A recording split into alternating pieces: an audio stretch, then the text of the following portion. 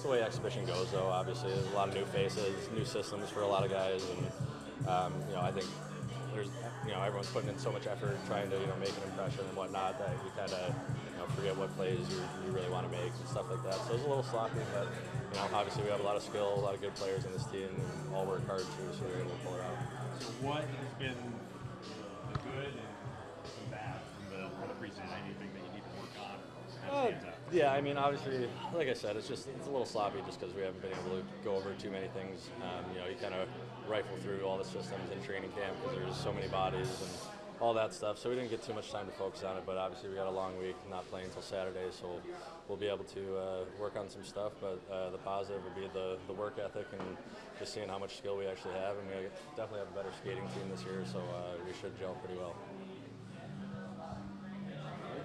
Thanks. Noticed tonight you had the A on your patch, or the A patch on your chest. What does that mean to wear that in the preseason? It means a lot. Older player now, coming back from my fourth season here, and coaches want me to be more of a leadership role, going to young guys, and I think over the years I've earned it, and it's a nice treat to have, and I think I'm going to wear it well this year. What does it mean to you to be a Komets player on this team and to be a leader and bleed blue? It means a lot. You see the history up in the rafters. You see all the ex-Komet players here in town. There's a lot of people here in the town. A lot of people love this team, and the reason we come back, to wear an A for this jersey for this team means a lot for me. And what are some of the positives that you take away from the final preseason game and the first season? We going 2-1 was huge. Wins are always helpful, and you see there's a lot of good players here and a lot of good competition. So it made everyone a better camp, and I think we're gonna have a good team going in the first game. What are some of the things that you think the team should work on going into Saturday? I think with the talent and the skill levels there, it's just the chemistry, and that comes with time. When we've been together for a week, we have guys coming down, we got guys coming in. So we get a week together, have some fun, maybe do some team bonding stuff during the week, and just get to know each other. And once you get on the ice, the chemistry should pan out well for us. Well, you still see some bad habits and things that both coaching staffs, obviously on both sides, want to get corrected. I think if you ask Nick, and I know Ben and I feel the same way. I thought it was a good game. I thought both teams competed hard for an exhibition game on a Monday night. You get older guys in both lineups. They just want to get looking forward to the regular season. So you always wonder what you're going to get. Out of your group. There's still some good, healthy competition, obviously in our locker room for jobs. So it's most difficult time will be tomorrow morning where we're going to have to let go of some guys. The couple new bodies that are going to be coming in. We're just going to have to make some room. So.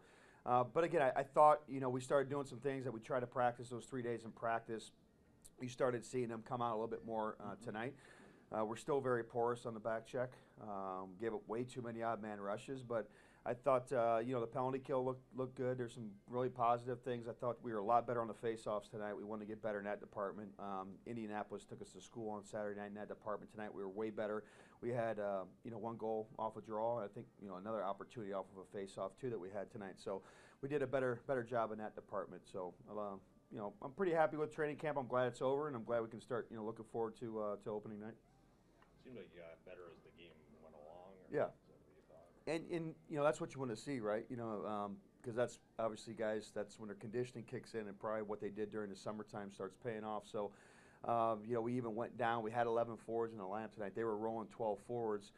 Garrett Thompson, when he made that nice play to Zid, he actually left the game, so we were down to 10 forwards there the last, 8 minutes or 9 minutes or something like that. And so, I thought guys got some good reps. Some guys were huffing and puffing a little bit, which is good. Again, that's what exhibition's for, is to try to get the game legs back.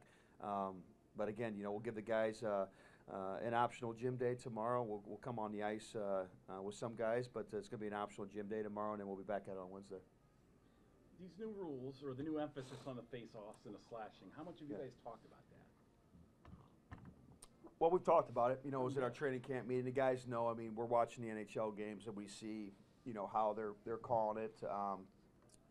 I like the fact that the referees haven't really been overly involved in exhibition. We've had 3 exhibition games now. I think that all 3 refs that we've had have done a really good job of establishing a precedent.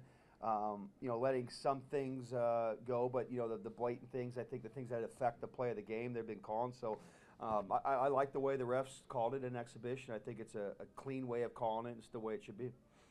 How about So you guys have been pretty disciplined with it. I mean, you haven't gotten called in the face-off thing at all, have you? Yeah, you know, we've gotten called for a couple of slashes. You know, that definitely, you know, we took some that we deserved, that were very obvious, and you know, we got away with a couple tonight too. I thought that could have been called with the new rules. So I think that's just a work in progress. You know, I think they probably got away with a couple too. So I mean, it's going to be something. You're a defenseman. I mean, you've been doing it your whole life. I mean, Yeah. you've been taught to attack the hand. Yeah, yeah. It's something that, again, it's, you know, you got to use your feet, and that's what the game wants. They want you to have to skate and move and have to defend by moving your legs, and that makes it a speed game, right? So that's what the NHL wants, which is, you know, obviously trickles all down. So I like the new rule changes. I do. I think now that the way they're calling, I thought they were a little bit too over the top early on in NHL preseason, but now they've kind of got to settle down where I can see what they're trying to do, and you see the injuries last year in the NHL, why they implemented it with some of the gross, nasty, you know, hand injuries and stuff that took guys out. So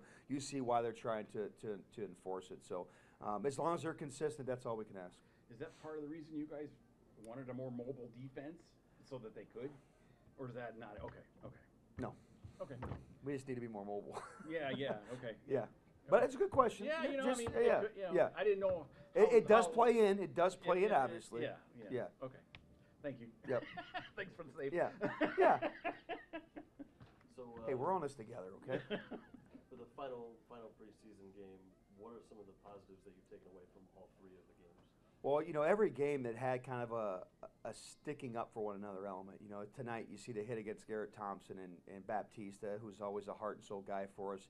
You know, gets in there right away. You know, that's the, you know, it happened the other night with Baps and Crunk and those guys. And you know, when you can start developing that camaraderie, there's a lot of new faces in that locker room. So I mean, when guys can start backing each other up and knowing guys are out there on the same page and you're willing to do something for the guy to the left and the right of you in that locker room, that's contagious stuff. That's stuff that coaching staffs we just can't manufacture that. You know, you either have it or you don't. So I think that's probably the thing I enjoyed the most about this group was watching them kind of sacrifice for one another in exhibition. You don't typically see that a lot.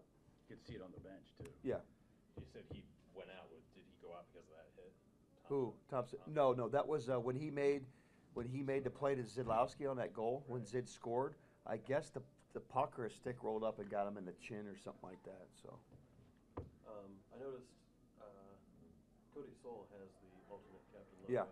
That's obviously new this year, right?